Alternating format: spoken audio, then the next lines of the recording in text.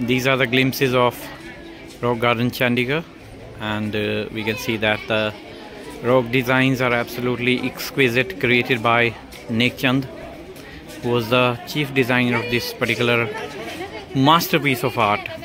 You can see different sort of rocks are there.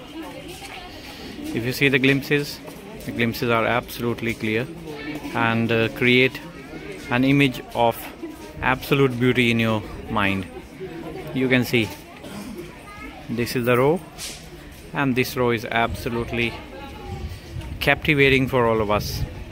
One by one, different shapes, as if we have some mountains of rocks standing in front of us. Different designs, different style, different texture, and different size particularly.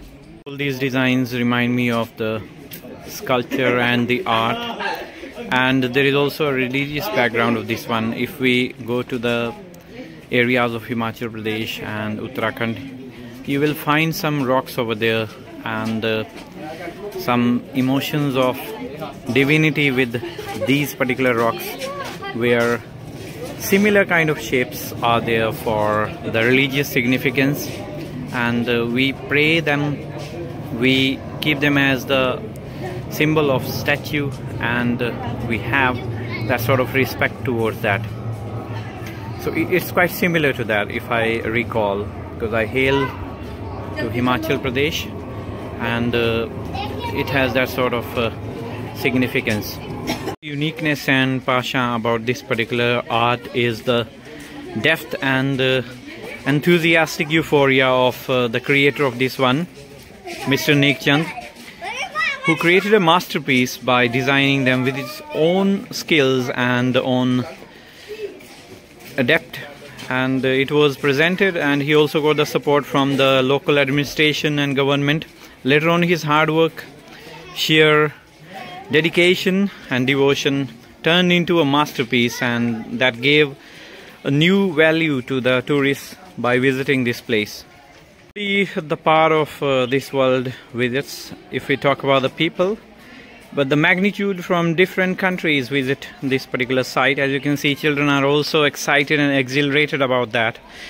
And these shapes are man-made. Can you believe it? No, we can't.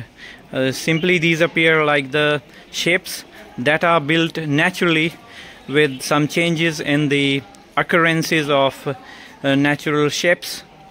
So we can see that these are designs as if we are heading towards the landscapes and the mountains, and this is quite similar to the icebergs. As you can see, if you have the glimpses of Antarctica, would you? Yeah, I will definitely reflect it back to the visit of Antarctica. If you see Journey to the End of the Earth, one visitor was there, Tishani Doshi. She visited that particular place and found such kind of icebergs over there. Similar kind of shape is there, but to our amazement, this is man-made. Squints and some swivels of the masterpieces, because if you have the apparatus and the right kind of paraphernalia to design something, that is the main tool of that.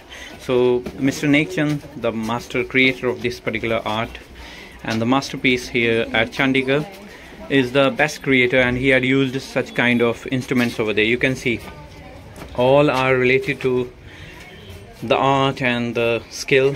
That is the mastery of this particular person. Exactly. You see, these passages are absolutely like caves, as if you are passing through the caves, and you feel as if you are downside the mountains. It is reminding me of mountaineering experience. As you can see that the height is there. You can see the sky also, and there also the scenes are absolutely amazing.